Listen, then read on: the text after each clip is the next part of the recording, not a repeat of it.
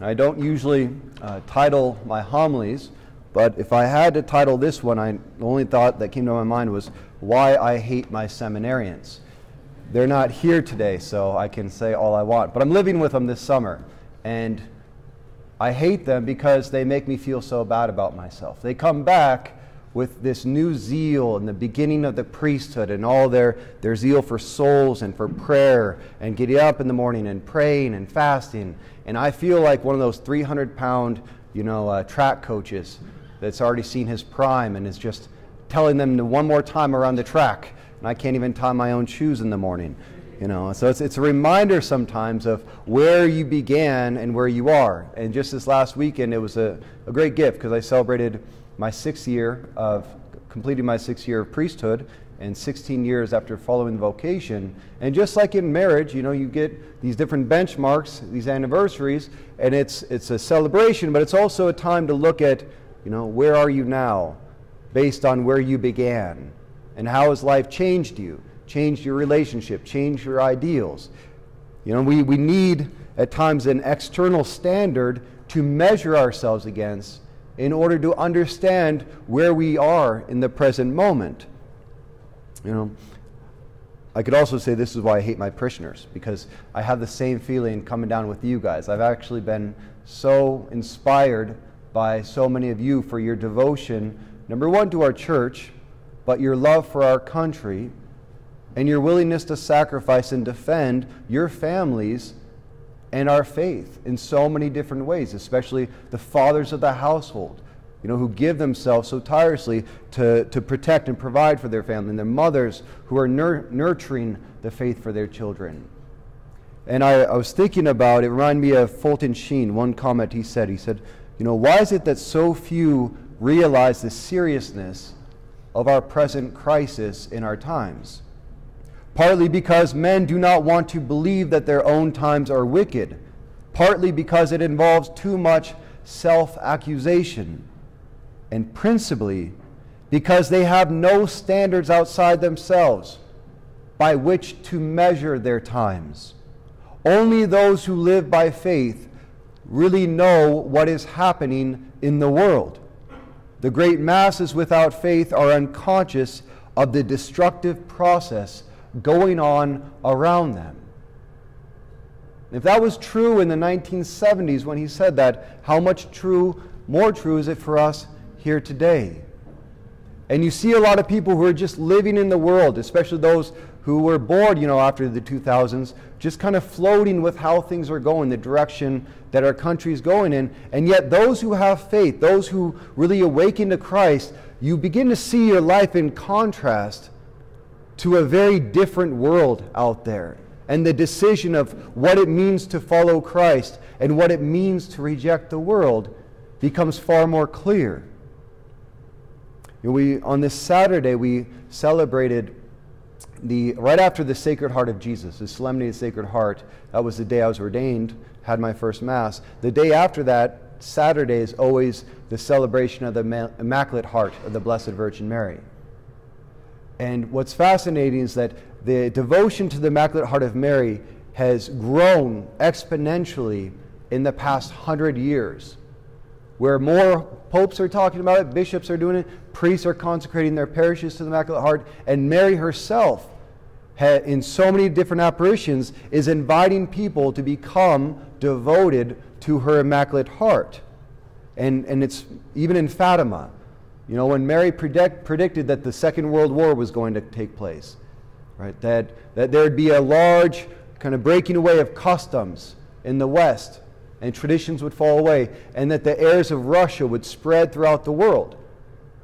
What was her antidote? What did she say would conquer at the end? Her Immaculate Heart. So I've been thinking about that. What does it mean, in light of this last weekend, what does it mean that Mary's Immaculate Heart in the end will triumph? And what can that do for us in our own spiritual life, in our journey with Christ, in the midst of a society that seems to be crumbling in many different directions? And to understand this, we must understand the link between truth and sin. Only those who live in the truth can understand the corruption that sin brings about in society and in our own lives. Pope Paul VI in the 1960s, 1964, he said, the greatest sin of our times perhaps is the loss of the sense of sin.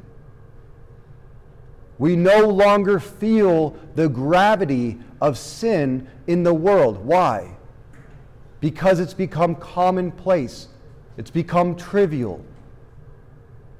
We see abortion, contraceptive, divorce, adultery. We see people falling away from Christ and the faith everywhere. And it's becoming the new norm. And when we fall away from the truth, we also lose the sense of sin. Our intellect becomes darkened so that we no longer know the difference between right and wrong, between good and evil. And when that happens, that's when you get what's called a dictatorship of relativism. Right? That when everyone starts just act according to what feels good for them, and the only thing that becomes the great sin of the time is judgment. Anytime one person says what is right and what is wrong, to judge another person's sin. To even judge something as wrong in our times, you become a bigot or a dogmatist. In the same time, which is so ironic, to accept sin and to even encourage vice, you're called merciful and kind and even Christ-like. As if the greatest enemy in the life of Christ was not sin and the devil. Without a sense of truth, there can be no right or wrong, and the only evil is judgment. But I think that is why, this month, obviously, we're seeing a lot with the pride flags everywhere, and, the whole movement of the pride LGBTQ. And it's ironic, like our first reading today talked about the fall, right, of Adam and Eve. And how ironic that they would choose that word pride to reflect their decision. Right? Pride, the original sin of eating from the fruit, the forbidden fruit, and doing it with the understanding that we can become our own gods, choosing for ourselves what is right and what is wrong. Because in the end, that's what it means to become one's God. You get to decide what you do with your life. You're not beholden to anyone. And the only sin in that kind of paradigm is to judge. And with that, cultures fracture. And that's why they keep stealing more and more letters from the alphabet. I mean, it's not united. I mean, it's a mob. Like, they're all their own individual classes, all fighting for their own individual rights, but they're just coming together to make a lot of noise. But there's no unity with the devil. There's no unity with sin. The only one that brings about unity is Christ and the truth. That's why I always tell you that the most important thing for us as Catholics is to be united in our faith, to protect ourselves from any ideologue that goes and says just this little piece of the faith or anything outside of the faith.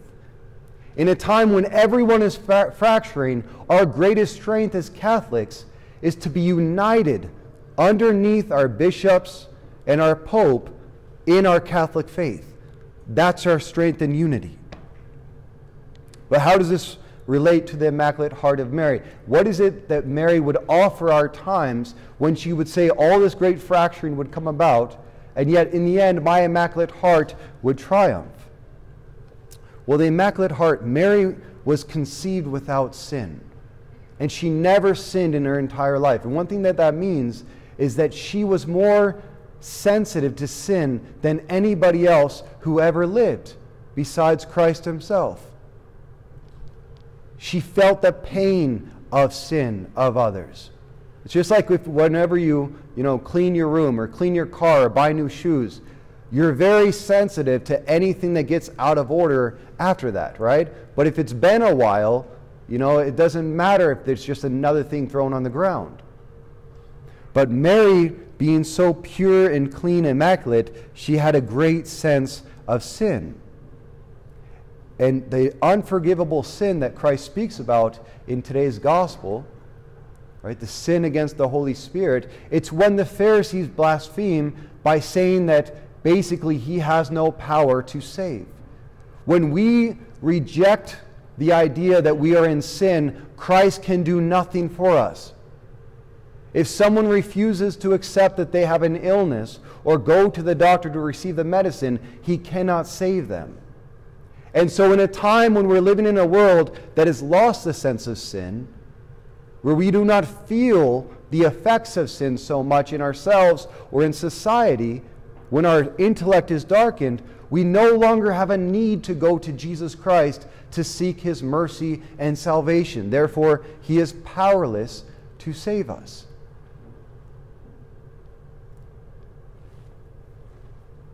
Mary opens our eyes to the need for conversion, our need for grace, and our need to repent. And I think that's exactly why Christ upholds her at the end of that gospel, right? Not blessed because she's my mother or because we have the same blood, but because she was always obedient to the will of the Father.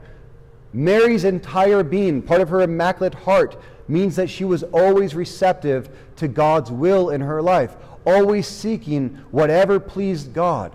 Let it be done to me according to your word, were some of the first words we ever heard from her.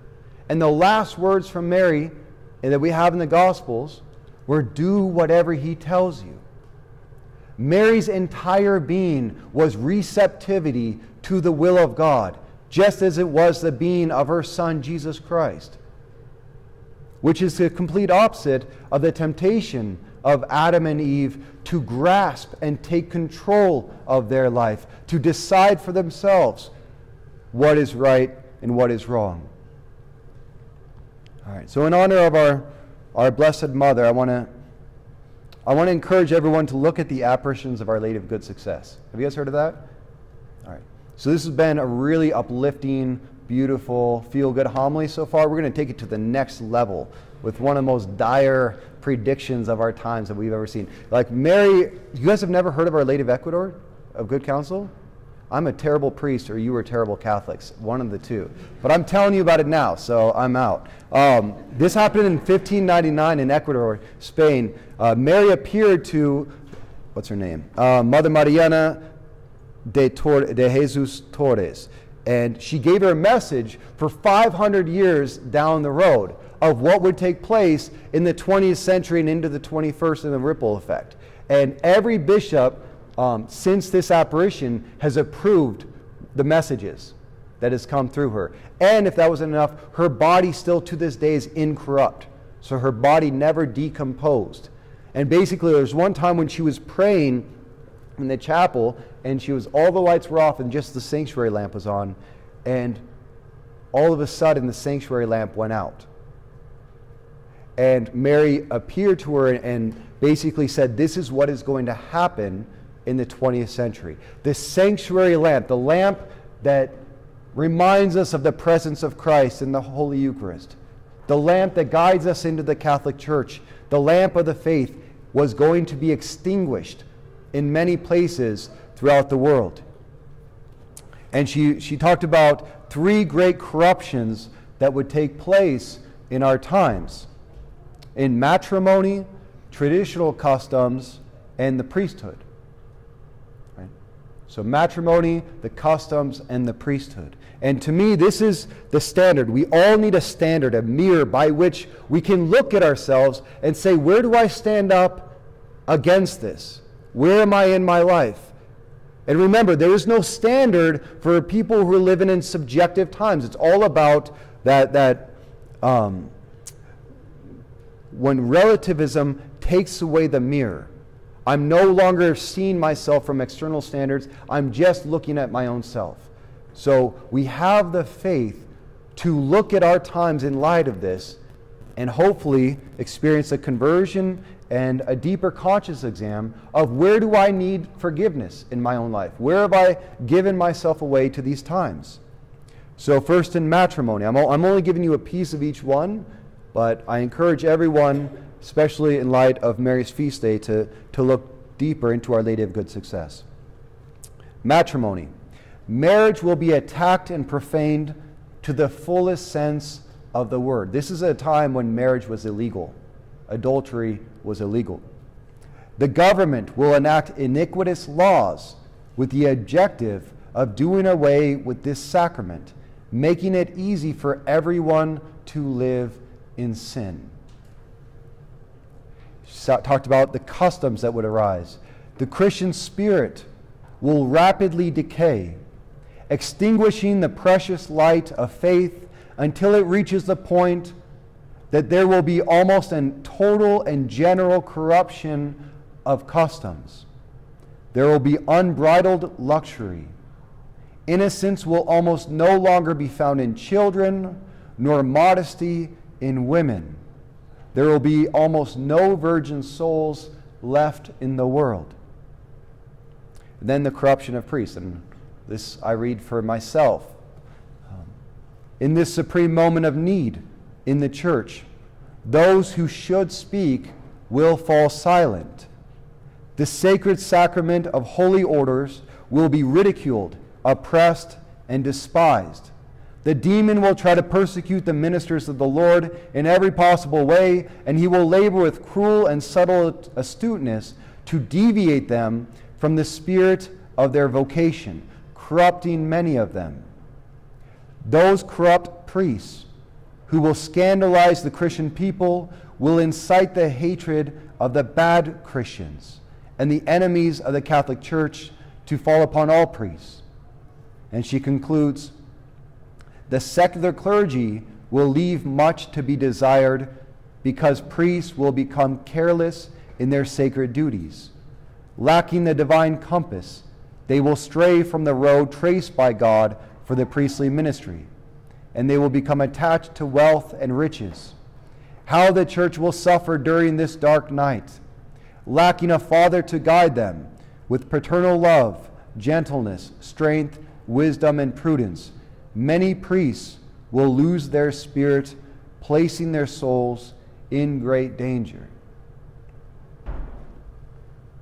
It's very sobering, but how accurate could you say to the experience of so many in our times?